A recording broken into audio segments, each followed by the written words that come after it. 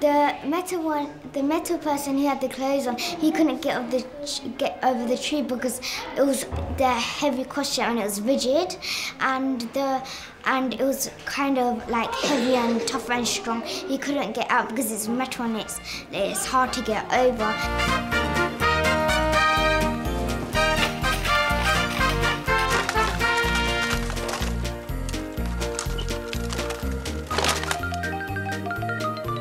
Mummy couldn't cross the river because she had some bandages which was absorbent.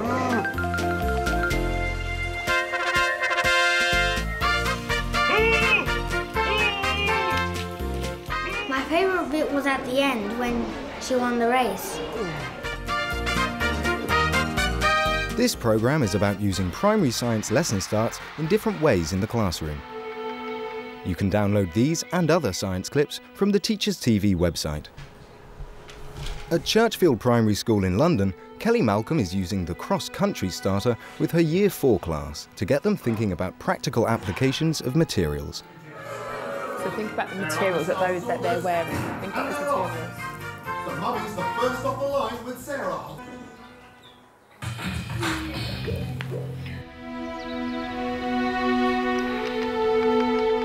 Based on that video, I've got a little task for you. I've been approached by Betty. Betty wants a new design for a coat for this dog, okay? Now, made a little dog like this, okay? She has lots of little cute dogs like this, and she wants a lovely new coat for this dog, but she's looking for something in particular.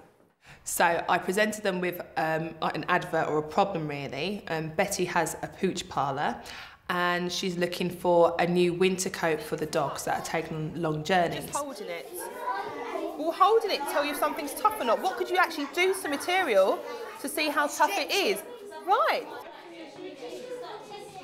I gave them some time in their groups to discuss how they might use those materials to design the best winter coat for this dog. Well, they might have to put different colours. Anyone know what we call this instrument? A pipette. A pipette. You can take the water in and you can squirt it out. So you could use a pipette to put water onto it. That's a good way of testing out if it's waterproof or not. My main objective in the lesson was for children to collect evidence in a range of contexts to test an idea, and I always use the skills-based objectives in science lessons because the idea is that we're moving away from content-based learning to skills-based now. Okay, I would like everybody to stop now. You could use the rock and scratch it and see if it breaks, or you could rip it and see how easy it rips. Okay, so you're scratching the rock against different materials to see if it's tough, or ripping it. That's a really, really good idea, Jordan. Well done. How about if it's flexible? Right. At Elmbridge Junior School in Gloucester, teacher Sarah Mackey is using the same clip to get her Year 3 class to look at the scientific processes. Okay, all right. What I'd like you to do now is I want you to go and sit back down in your groups in a moment when I tell you, and I just want to ask you a few questions about what you've seen on that clip, okay?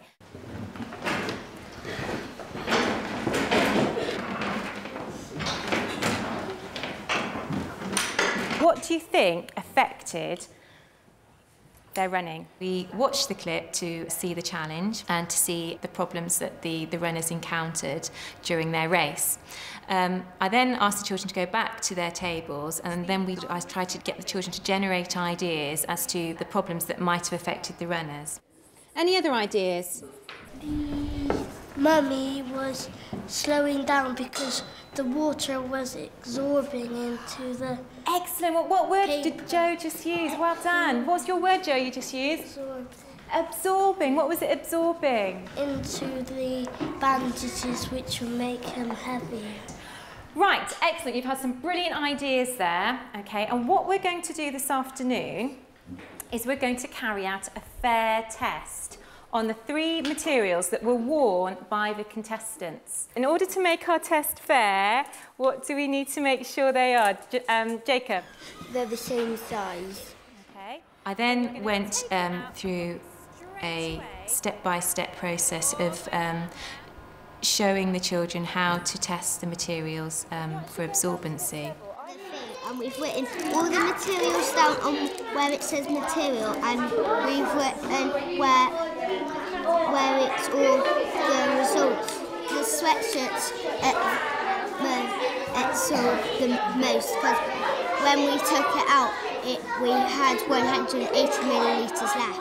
I think anything that puts learning into an everyday context is really effective, and it was creative, and it gave the children something to relate to. This man is stuck on a deserted island, and he needs to make clean water quickly and fast because he's kind of dehydrated. And all he has is a couple of items with him, and he wants to drink some water, but the seawater was too salty. In that clip, you see Robinson Crusoe. He's been stranded on a desert island. What can you tell me were the problems with the water? He scooped up a big cup of water and he put it to his lips, and it didn't taste very nice. What was the matter with it, Ollie? It had salt crystals in it. The idea of today's lesson wasn't so much the solution to the problem, but it was using those thinking skills, using their knowledge, applying that to a problem without an end, essentially. We pour the beaker into another beaker, and then all the water should drain through, and most of the sand and grit should come out, and the water should be cleaner. What else do you think we could do? Ollie come up with? Evaporate the water to get the salt out. I gave each groups of about 3 or 4, a selection of equipment that would represent the equipment that Robinson Crusoe himself had. So they had beakers and stones and shirt fabric that they would be able to filter with if they wanted to, and gave them very much a free rein on how to solve the problem. Everybody did the filtering. Obviously, the more able children realised that plastic is impermeable and you cannot filter through it, and that the less able children, they investigated it and sort of were relearning perhaps things that they already knew. I would like you to watch the end of the clip. All right, see what Robinson Crusoe did. He was stranded on this desert island, and he needed something to drink. What he did, he got his stick and he digged through the sand. He put the water in first, and he put the beaker over it, and then he put cling film over the top and put a stone in the middle so it would evaporate, and then because of the stone it was making a kind of dent in the middle, it would drip down into the bottle. So when he drank it, it was cleaner.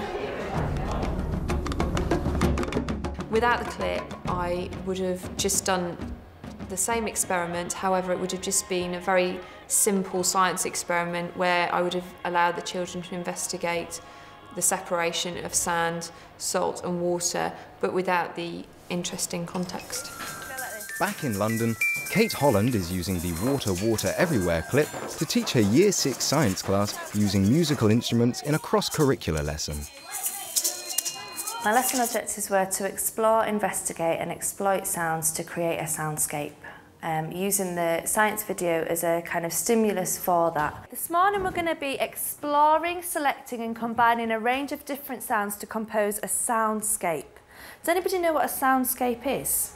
You have to make sound what you hear. Yeah, you need to think about what you can hear and what you can see. We're going to link our music and our science together today.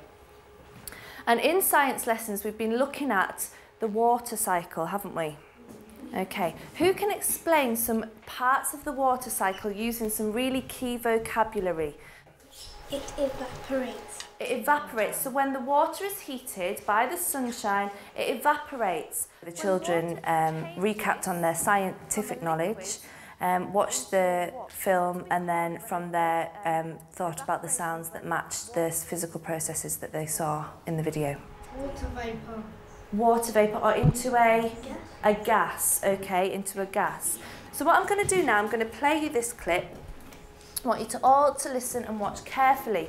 If you turn over your sheets on the other side, there's some key things that I would really like you to do while you're watching this. We used the musical instruments, and I produced a sheet that had a kind of a flow chart, a flow diagram on there, so they could order the sequence of the processes that were happening.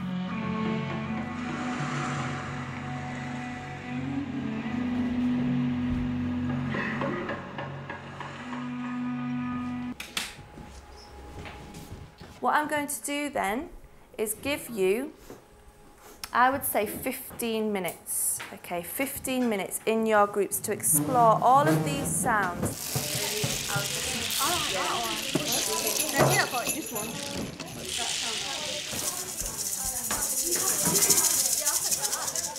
So what we're going to start with, and what's going to go all the way through? What's going to go all the way through? Gary? The sound of the sea. The sound of the sea, and that'll continue in the background all the way through. Okay, then what's going to start happening? What's going to start happening, boys at the back? The sun. The sun is going to start beaming, okay? Should we give it a little go? Yeah. Okay, you need to watch me really carefully. So I'm going to be like the conductor. 1, 2, 3, 4.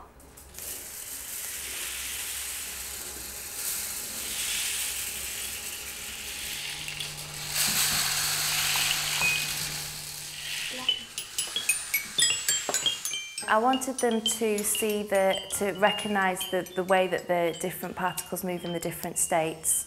I wanted them to think a little bit deeper so that their understanding was better of the physical changes that were occurring that they could see in the film. And a sound to represent the water evaporating. Girls, why did you choose that instrument? And also, why did you choose to do it in the way that you did? Why did you choose that particular tempo, that's the speed of your rhythm? Because you see when you said that when they're going up, yeah, they're quite freely, so we did it like as they're going up, they're taking their time. Yeah, that's right, good. Actually, today I'm going to give you all a massive thumbs up for that because you worked really well in your groups, you cooperated well with each other, and the final product was really, really nice. I think the challenges were for the children to make the links between the science and the music. I think that was a big challenge, and I don't know if I maybe bit off more than I could chew with that. But they actually did respond really well in the end. A lot of it was recapping on prior knowledge, so I think if I was going to use it again, it would be at the beginning of that topic, just to really get them into it, and it could be even a starter for several lessons, not just one lesson, but I think with more focus on science than anything else. They could see visually that the waterproof material, when Sarah ran through the river or the lake, they can see that it didn't affect the material in any way, but with the man who's bandaged, they can see straight away that it started absorbing the water, it started falling off. And with the man wearing the armour, the fact that he couldn't get over the log, they could see that as well. So it was a really good visual stimulus to use for them. The benefits are that the children are immediately involved with the lesson. Everybody in the class can understand the problem that Robinson Crusoe's having, and how they go about solving that problem is then up to them. To see all the science lesson starts, go to www.teachers.tv.